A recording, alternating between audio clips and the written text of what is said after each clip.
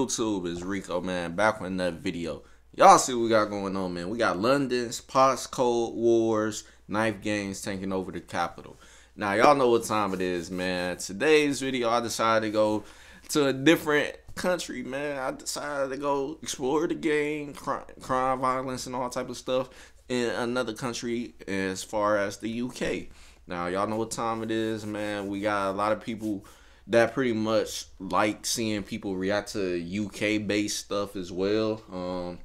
Because what a lot of people realize, too, is the new drill wave that's going on right now is basically UK drill type beats and stuff. So that's why y'all see people like Pop Smoke, 504, 22Gs. A lot of New York rappers starting to use UK drill beats and stuff. So y'all already know we gotta at least do a video where we exploring the UK, actual UK based gangs and stuff going on over that way. And yeah, man, pretty much that's why we here. So brand new to the channel, or you been subscribed to the channel, or been watching videos on the channel, I should say, not subscribe. Hit that subscribe button right now, man, if you haven't already, man, because y'all know we on the ground to 5K. And also, don't forget to leave a like and comment on the video to help this video get recommended to a larger audience of people and hopefully bring in new supporters to the channel.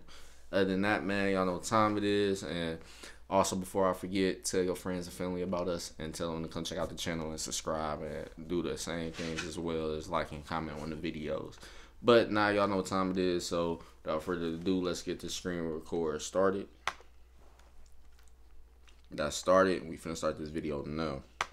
What's up, guys, it's Kid Nerd here, back with another video, and today we're talking about London's knife crime problem. I'm sure my UK viewers know about what's happening in London, but today I'll be going into depth about how serious the problem really is. But before we get into the video, guys, please be sure to subscribe. We're trying to hit 20k by the end of the year, and also turn on post notifications for new content coming real soon.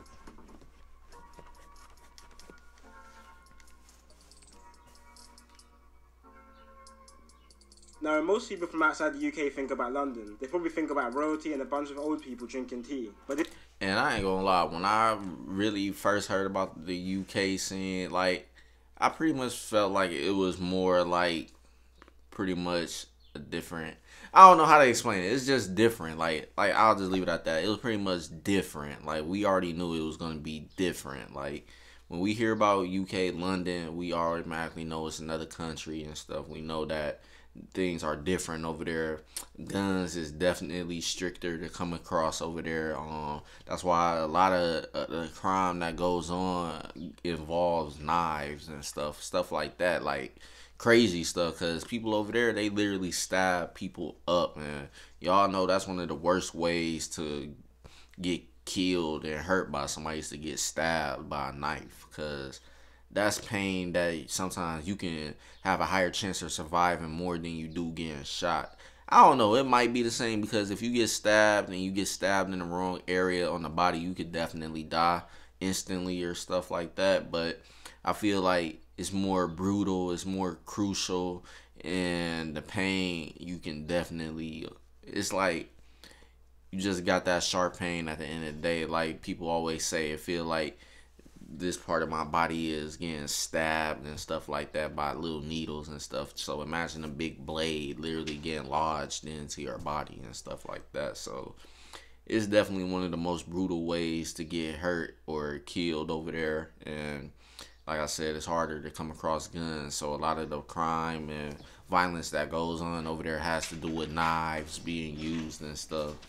But when I thought about it, I knew it was probably dangerous over there too, just like I said, with the crime and stuff. But I also knew that 9 times out of 10 they had gangs and stuff going on. They had drill music and stuff going on, and they had a lot of beefs going on over there as well, just like in the US. So that's why too we seeing a crossover between London rappers and US rappers and stuff, trying to make waves and stuff in each country. At the end of the day, you seen what happened with Pop Smoke when he got blew up, sold out and did a tour in the UK, and a lot of people in the UK really rocked with his music and stuff. So when he came back to the States to do shows and stuff as well, a lot of people mess with his music and stuff. So his popularity is not just US based, it's UK based as well, and a lot of people rock with his music. So that's why a lot of rappers in New York started doing the UK drill, because these beats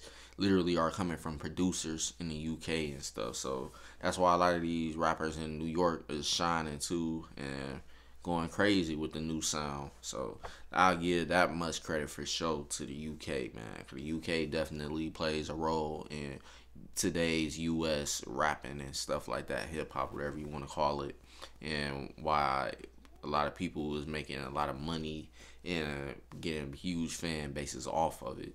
So shout out to the UK for sure. They definitely have some influence for sure in the music today, period.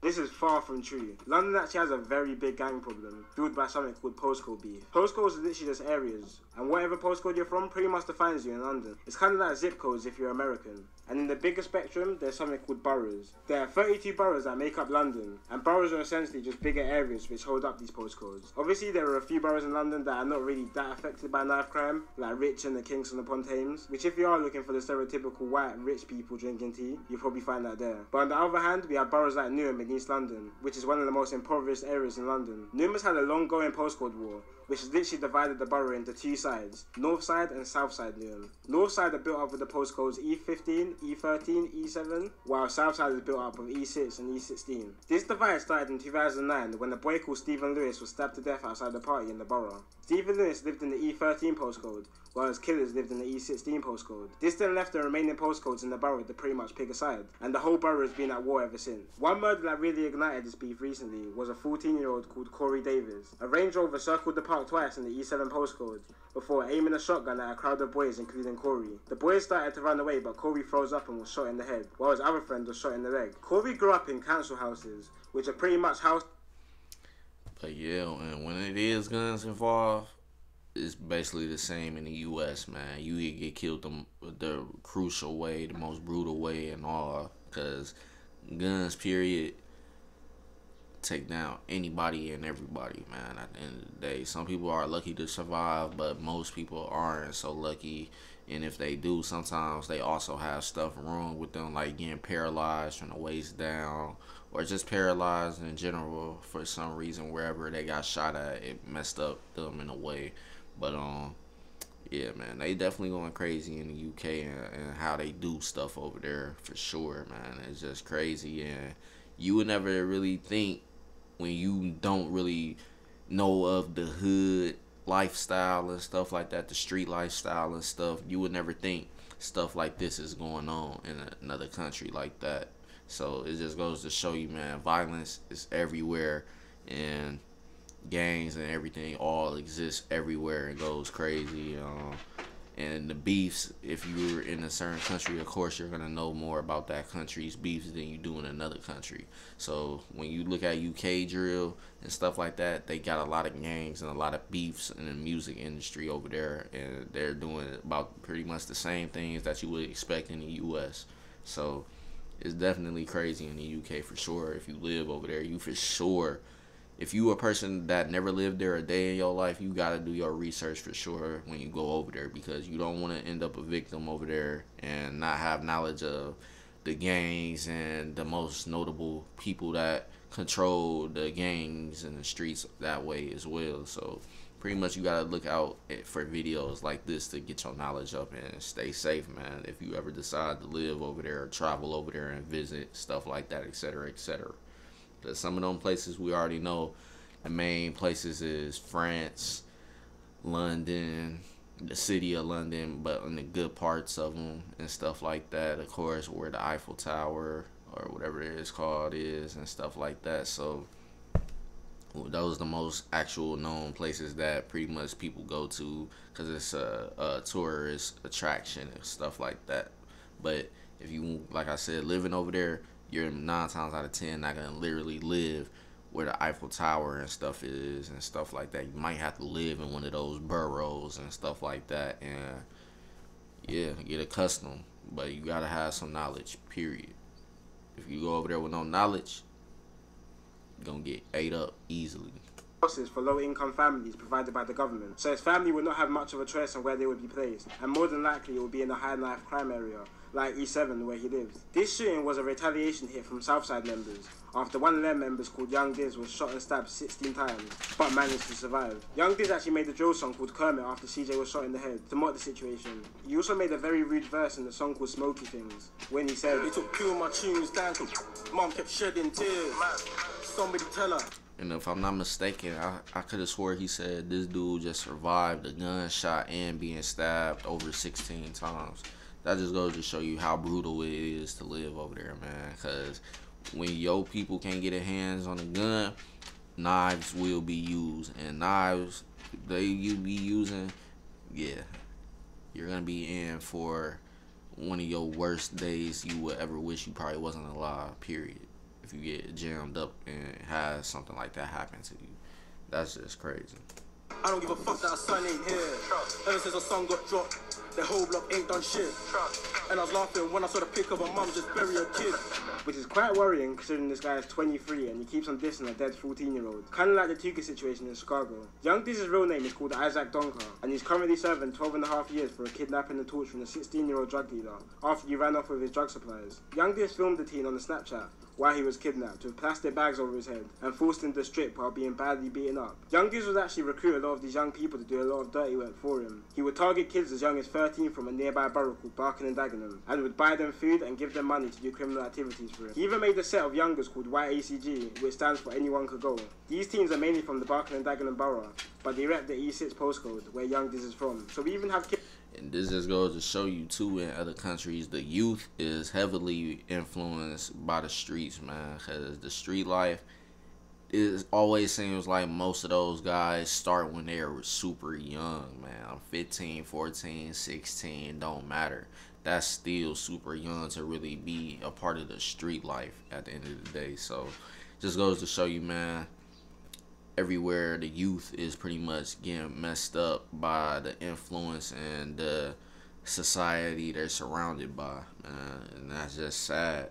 Like, people gotta really think, like, as an adult, where are the parents, where's the family figures that's adults that should be mature and smart and trying to basically give them other ways to live a life without resorting to being in the streets all the time and stuff, and trying to be in the gangs and stuff. Like, where's more of those people at? Like, where are they? And it's just a sad thing that it's basically a long-lasting problem that will never be solved at the end of the day, because even the adults sometimes are encouraging the young and the youth, etc., to be a part of gangs and the street life and stuff like that, because some of them too as well growed up as a youth and that was their life too. So it's like a never-ending cycle at the end of the day.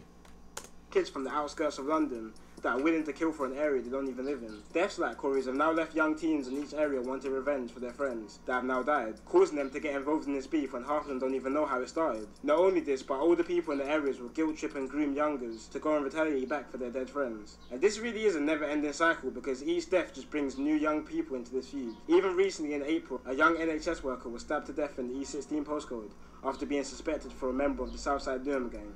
So it's even getting to the point where people can't even walk their streets anymore after a certain time, because if a gang sees them on a ride out, they're stabbing first and asking questions later. You don't even have to be involved at this point. But before we get into all this, let's go back to the origins of gang culture in London. During the 1950s, after World War II, an influx of Jamaican immigrants started to move to the UK in hopes of a better life. They were called the Windrush generation, and this was basically the UK government's plan to help rebuild the UK after World War II. This allowed Jamaican immigrants to find work in the UK, but also opened the doors for a lot of Jamaican drug traffickers who found a new market to sell their products. This created a surge in drug users in the UK, and in the 80s, Yardie's gangs were starting to form in major cities in England. These gangs set up something called county lines. County lines are essentially just trafficking drugs into rural and more smaller towns in the UK. So a lot of these gangs that were in London would send members from their gang to start selling drugs in smaller towns in the UK, pretty much just to find new customers. And this still goes on today, and it's a major problem, because most of these people that would be sent out are kids as young as 11. Older gang members from the area would groom the kids with little bits of money and gifts, which would then be used against them later for favours, like sending them out to sell drugs. These drug operations started causing frictions, so often there will be many tat-for-tat killings from these yardie gangs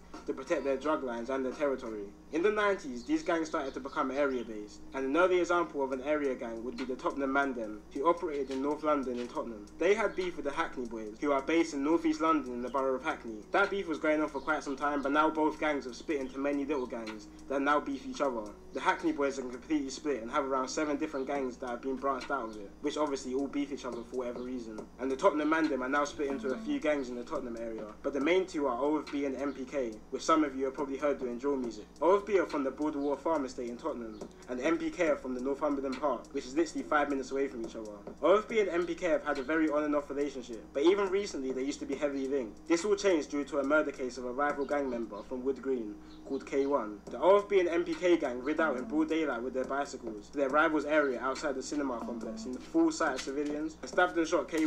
And if I'm not mistaken, y'all comment down below if I'm right or wrong, but I think masks and stuff is mostly used a lot more out there because of the simple fact they got a lot more CCTVs and stuff. I know it's a lot of footage we can find from the UK during crimes being committed where it's all captured on CCTVs and stuff. So I feel like too, that's why over there you will see a lot of those gang members and stuff using masks and stuff like that in their music videos and stuff, or when they doing interviews, because the mask over there, due to the CCTVs that's widely used in that country over there, it can capture so much, and it will waste no time for police over there to figure out who committed the crime and stuff like that. So I feel like that's why they wear masks majority of the time when they doing stuff, because they don't want the CCTVs to pick up the footage and all that stuff. And yeah, but that's how I feel when I see all these masks being used in music videos and interviews and stuff from UK based rappers or gang members and stuff like that, etc., etc. But comment down below if I'm wrong on that. One dead in front of crowds. Here's a little footage of the carnage that happened. And also too, the gloves thing. The gloves thing is heavily used over there. Like when they doing music videos as well or interviews, you see a lot of them having gloves on and stuff. And a lot of people might be wondering why they wearing gloves. I feel like because that it's pretty much like hard for people to dispose, like dismember a knife and stuff and get rid of the blade and the handle part. So some of the stuff they got to do is mostly with melee weapons at the end of the day. So easily anybody could pull a melee weapon and see, all right, yeah, this person's fingerprints was found on it, etc., etc. So I feel like too, that's why a lot of them wear gloves all the time and stuff like that, just so don't nothing like that come back to them at the end of the day.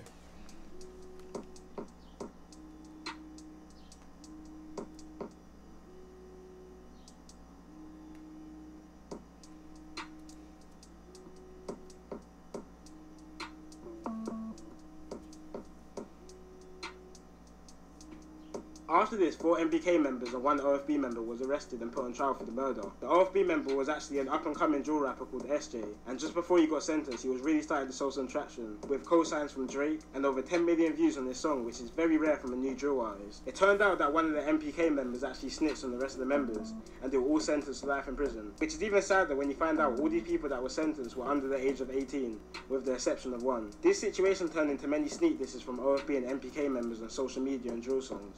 It was basically a game of who snitched. MPK was saying OFB snitched and OFB was saying MPK snitched. This all heated up when 2 OFB members got stabbed by MPK members in a barbershop in Tottenham. MPK members were quick to hit social media and mocking the situation, especially due to 1 OFB member hiding in the toilet and leaving his 2 other members to get stabbed. And just like that, a new beef has now started in London. Now the situation has turned physical. OFB can't just try and bless it with the MPK members, because now they'll be seen as victims and not serious. And this whole gang life is literally just about image and integrity. That's literally all it is. If you want to act accurate outlook on London's street life. Listen to Lowski's song called Life So Deep. It literally explains how the gang life seems all good until stuff gets real. And Lowski's gang, Harlem Spartans in South London, are a good example of how gang life can go 0 to 100 so quickly. In 2016 and 17, Harlem Spartans were having the years of their life. They dropped tunes like EntrepreNEWher It Started, which is now on 16 million views, which is very rare for a UK drill song. Not only this, but they were actually doing drills. They were really doing what they were rapping about, and causing quite a storm to the ops who was in Brixton, South London. They were also making money in the track, serious money, and like most gangs in London were involved in county line operations. Now obviously with all this attention they're drumming up, the feds were starting to clock onto them. These times Harlem Spartans were doing numbers on YouTube. Lowski, who pretty much set the platform for the group with his songs DJ Khaled and Hazards, was in jail for some gun charges. Oh yeah, and if you didn't know, guns are illegal in England, and possession of a firearm could get you a max sentence of 14 years.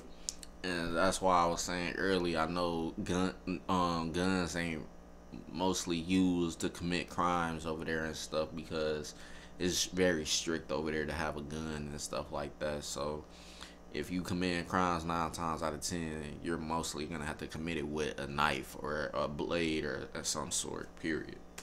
This makes guns quite scarce in England, and most guns you will find will probably be very rusty guns from World War II, or shotguns which farmers are permitted to own. That's the reason why knives are a more popular choice of weapon. But can you imagine if guns were legal in London? I think it would definitely be one of the most dangerous places in the world. I just want everyone to really just... And they already going crazy with just a knife, so you definitely don't want to add a lot of guns to that mix, period, because there's gonna be even more shootings and all type of crazy stuff going on. So yeah, man, I could definitely only imagine how bad it would get even more if guns was able to be used and easily accessible and stuff like that for the communities and stuff like that. So yeah, it's crazy, man. Definitely don't even need to really add guns to that mix, period.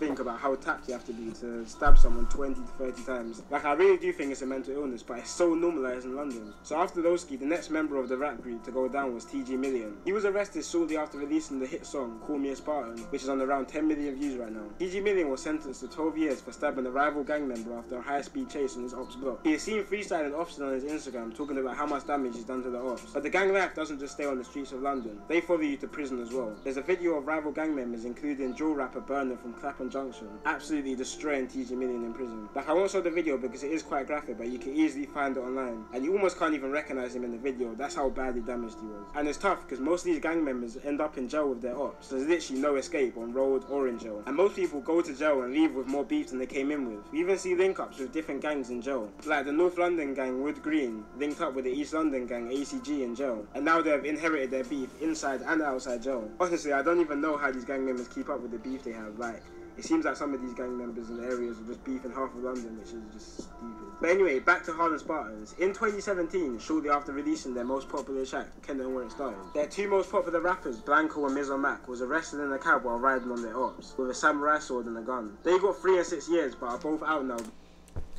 My man said they got arrested with a samurai sword. That just shows you, man, they going to huge lengths to do what they gotta do to get their job done at the end of the day, man. That's crazy. Imagine seeing somebody with a goddamn samurai sword on the streets trying to come after you. I ain't even gonna lie. That's more crazier than seeing somebody come after you with a gun.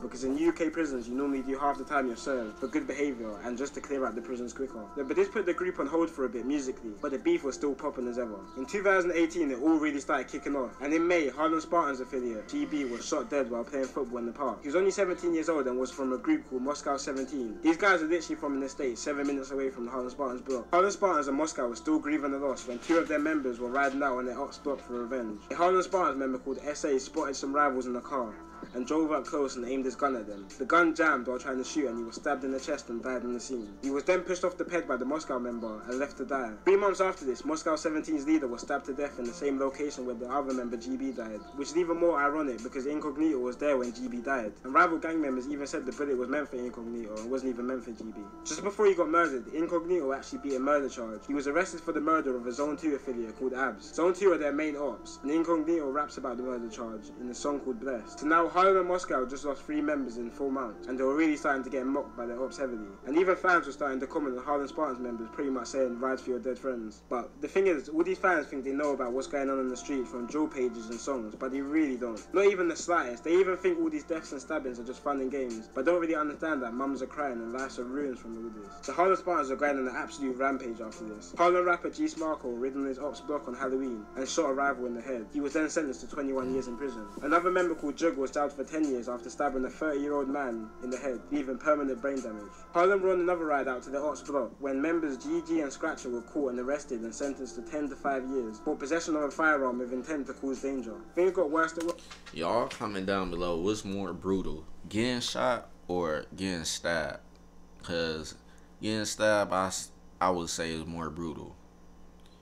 Get stabbed anywhere on your body, that's brutal. And then on top of that, that person that's stabbing you probably got to stab you 10 plus times to really put you in the point where you finna die. Because when you stab somebody, you're more than likely got to stab that person multiple times to really put them in danger of losing their life. Because if you stab them in certain parts, it's not gonna have that much effect, but except make them bleed out maybe and stuff like that, and cause never-ending excruciating pain until they get treated and stuff like that. But if you get stabbed in the head, I feel like you don't even instantly die getting stabbed in the head. That's how I feel. I feel like you're gonna feel that for a little while, then you might possibly die, like maybe like 2 minutes later, probably in a minute. But that minute is gonna become a long minute at the end of the day than it would as a bullet.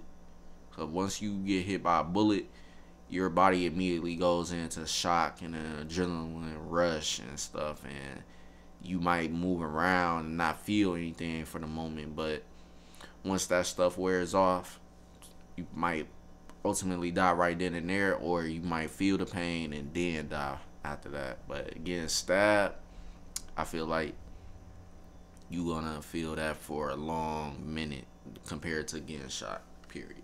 Worse when their most popular rapper Lowski was caught with a firearm in the cab and was arrested for possession of it. This left the rapper Biz to be the only one to hold it down for the group, but he was stabbed to death on December 6th last year. And it's even sadder that before Biz died, he wanted to turn his life around and turn legit after he beat some charges early in the year. But there's so many examples of people who joined the London gang life and tried to leave, but failed. A great example of this is an ex-MPK member called Kobe. MPK is the gang that I mentioned earlier who had beef with OFB. But Kobe started to change his life around and even started to be an advocate for helping people get out of knife crime. He was stabbed to death by MPK rivals, even though he left that whole life behind him. So there really is no escape unless you move to the other side of the country. But even then, you could get caught by county line trappers from London. But these are just a few examples of gangs in London. Now, London knife crime has escalated a lot since 2015, and everyone is stuck wondering why. Is it the community centres closing down? Is it gentrification, which is making London so unaffordable for low-income families? Or is it the rate of stop and searches going down around London? Now, my opinion on the matter is someone who's seen first-hand effects of knife crime. And as I said before, this is my personal opinion, and I think it's drill music. There was a clear trend of when drill music started to take off in 2015, when knife crime really started to increase. Like, these drill songs are literally glorifying stabbing and shooting people, and making it seem like some sort of game with points for killing ops, and jokes about smoking on dead ops. And for an outsider looking in on these drill songs, like, it looks kind of lit. We're now even seeing increasing numbers of The way I look at it, at the end of the day, UK gang life, street life, etc. is basically the same as US gang life, street life. But in London, it's more brutal. You most likely gotta sometimes commit majority of your hits, crimes, etc. with knives, blades, whatever the case is, more than you do in the US. In the US, it's more easily to get a gun and use those in crimes and stuff, and do whatever you got to do to get your job done as far as doing a hit or committing a crime of some sort, etc., etc. But UK, like I said, I believe it's more brutal to be in the street gang life over there, man, because getting stabbed up and sometimes having a higher chance of surviving than it is getting shot. Yeah, that stuff definitely got be brutal. It's brutal. It's brutal. knife crimes outside of London, which previously didn't have any type of high numbers in crime. Because it looks cool, all these drill rappers talking about how much money they're making in trapping and all these girls that they're getting while dancing around stabbing their ops. And this actually gets to younger people's heads, like the life actually looks appealing. But what most of these drill rappers don't tell you about is how they can't walk around the streets or go certain places without the chance of being killed. They don't tell you about the police coming to their mum's house every week because they're a known gang member. They don't tell you about all the friends they have that are doing life for murders. And they most definitely don't tell you about them living in poverty. But guys, let me know what you guys think about why this is happening, why knife crime is going up so much recently. But guys, it's been your boy Kid Nerd, and peace out. I would say it definitely plays a role with now the economies and stuff being shut down. Excuse me, and having to pretty much already sometimes probably not even be able to provide for your family majority of the time over there as well, just like it is out here. Rent and all that stuff, it don't help the poor society at all, man. Especially with what's going on right now, with stuff being closed down and not really back to normal like it was before what happened. So I feel like it definitely got a lot to do with people having more time on their hands to do stuff like this, gang bang and running the streets and stuff, etc., etc. But it's a lot of factors into that though, man. But that's pretty much the end of this video, man. If you guys enjoyed me reacting to this video, make sure you leave a like, comment, and subscribe if you're brand new. And yeah, man, we're on the grind to 5K, man. So do what y'all gotta do to help us reach that goal. And man, I'll see y'all later on after that. Peace.